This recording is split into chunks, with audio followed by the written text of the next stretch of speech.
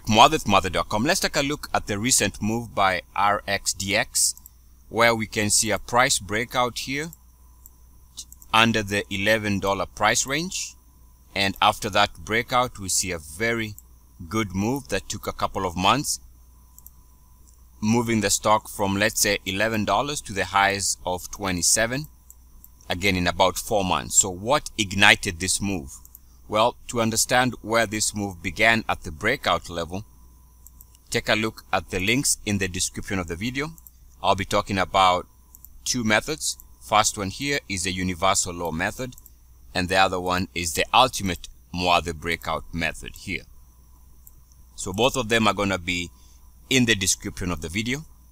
And so back to the chart, to understand what happened here before the stock started moving recently, is take a look at this breakout to all-time highs. And also this breakout moves the stock above 61.8 for the first time ever. And that is part of the 5 breakout.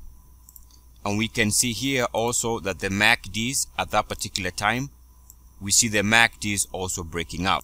In fact, we only need one of the MACDs to break out. So if we take a look at this period here, we can see that the MACD breaks out, RSI moves to all-time highs, and also moves above 61.8 for the first time ever. And that period coincides with this breakout here that I mentioned at the beginning of the video. So this breakout here moved above the previous monthly closing high. It took a while to get going, but finally you can see it picked up momentum.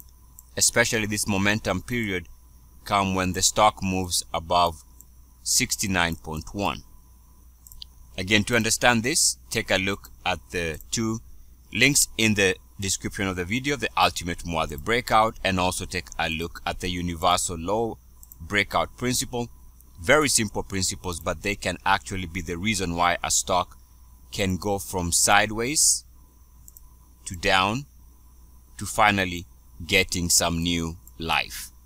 Eric Muathe, Muathe.com. As always, good luck, peace, and blessings. E-A-C-S.